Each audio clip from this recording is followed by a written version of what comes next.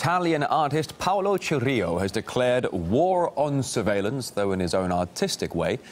He's been taking revenge on officials who are regarded as the masterminds of spying by decorating city walls worldwide with their portraits.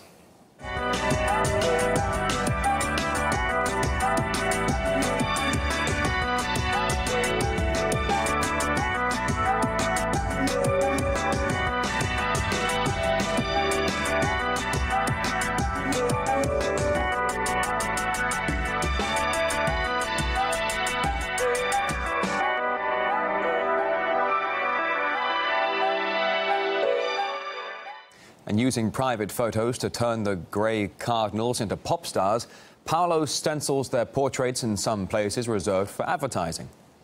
He says he's trying to expose these figures to the public, just as those who they allegedly spy on feel exposed by them. And his exhibition is appropriately called Overexposed. Here's what the activist told us about the message he's sending.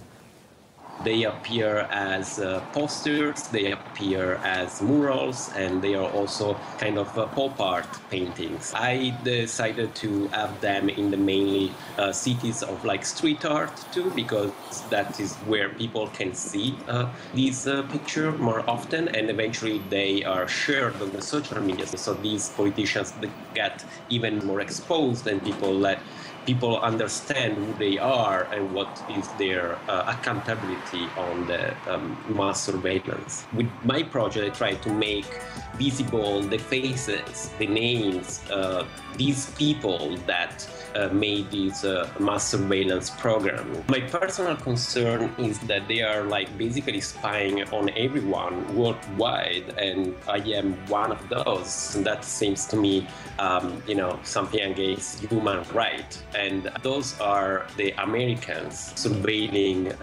worldwide. It's not only on American citizens, but on everyone, everywhere. So that is a pretty big concern for me.